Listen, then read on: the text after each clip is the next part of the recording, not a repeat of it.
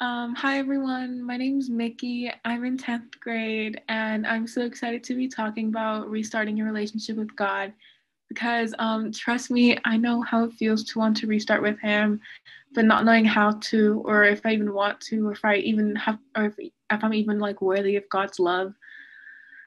But before I get into it, I'd love to pray for you all. That'd be okay. If we can bow our heads and close our eyes. Dear Heavenly Father, Lord, thank you for this day. Thank you for blessing. I pray that you can speak with every single person on this Zoom call, Lord, that they're able to get something out of this message, Lord. I pray that you can speak with them with any of their struggles. I pray that they were able to have a wonderful time during winter camp and that they were able to grow with you, Lord, and to learn something about you. I pray that you can help anyone who is restarting their relationship with you, Lord, that you're able to be with them through their path, Lord. I pray that you can to keep us all safe and healthy through this time. In Jesus' name I pray. Amen. Okay, so let's start.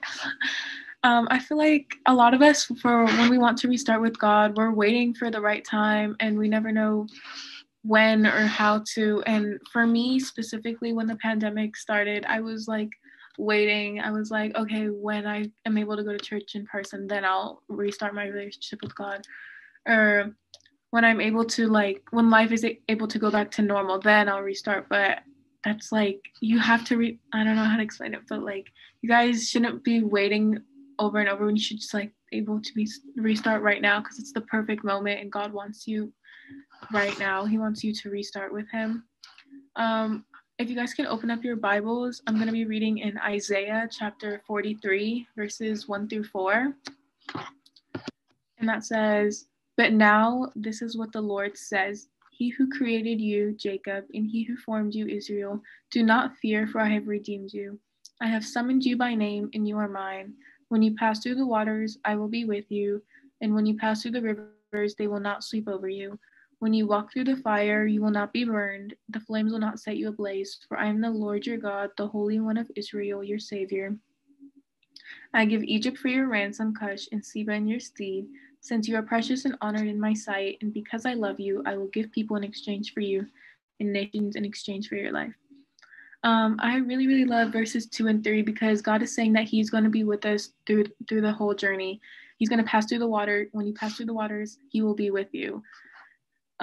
He also says, "When you walk through the fire, you will not be burned. The flames will not set you ablaze, for I am the Lord your God, the Holy One of Israel, your Savior." God delivered us and is faithful with us. He put Israel on restart so He's able to remind them to trust Him and to put their faith into Him. I'm going to jump down to Isaiah 43, verses 16 through 19. And that says, "This is what the Lord says. He who made a way through the sea, a path through the mighty waters, who drew out the chariots and horses, the army and reinforcements together, and they lay there never to rise again, extinguished, snuffed out like a wick. Forget the former things and do not dwell on the past. See, I am doing a new thing. Now it springs up. Do you not perceive it? I am making a way in the wilderness and streams in the wasteland." Verse 18 really spoke to me, where he says, "Forget the former things and do not dwell on the past," because I feel like sometimes I can definitely relate to this, where in the past we're like, oh, my past mistakes or my sin is too big and that like I'm not worthy of God's love. But Jesus is telling us here to forget the past, forget the former things, and to go to Him and to start your relationship with Him, because He will always forgive you. His love will always be there for you. So during this season of restart, God wants to draw you back, and He wants you to know that He's not abandoning you. He wants you to go back to Him.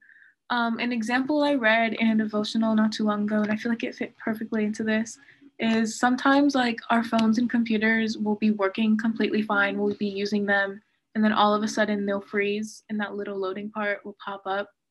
And in order for it to start working again, we have to restart our device. And sometimes I feel like we could be stuck in that little loading part.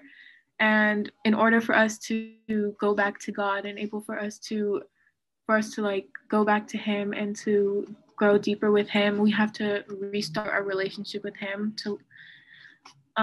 we see that the connection has been lost and that we have to go to restart. We see that we've become disconnected. We saw that signal, but we just lost our connection with God.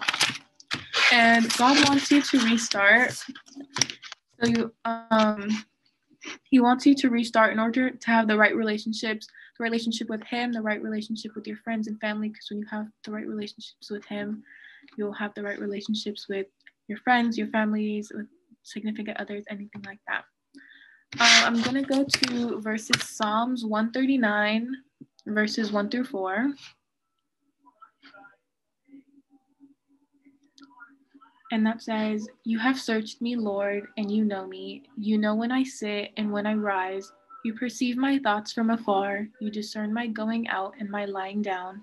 You are familiar with my ways before a word is even on my tongue. You, Lord, know it completely." And then I'm going to go to 7 through 8.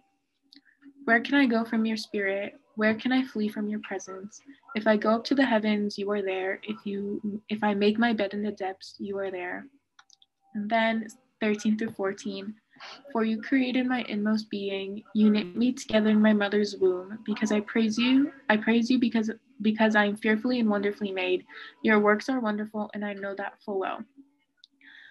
Again, with thinking about the past and thinking we're not worthy of God's love, He's saying here that He made us because we are fearfully and wonderfully made, and no matter what, God will love us. He forgives of all of our sins. He wants us to go back to Him. He's loving, and He's always going to love us unconditionally, and He wants us to restart. He can't reject our love, but you can reject His love. His love is always going to be there for us. We just have to receive it. And I want you guys all to remember that it's never too late to restart your relationship with Him, no matter how late you feel like it is, or you think that you're not worthy. It's never too late, and God always wants to draw you back to Him. He wants you to go back to Him. He wants to have those deep, meaningful relationships with you. In order to have those, you have to restart. One more verse I'd love to read for you guys. It's going to be in Revelation chapter 2, verses 2 through 5.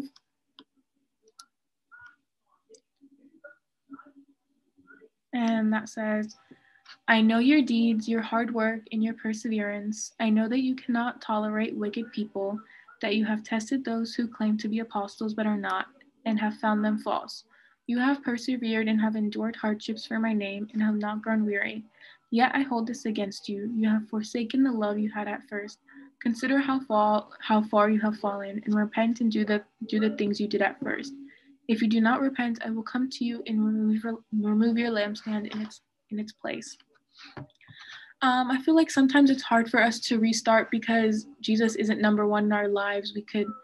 Sometimes we have idols or different things above Him, whether that's our phones, whether that's our friends, or anything we can be putting above Him. And He wants us to take a step back from those and to go to Him and to have Him number one in our lives.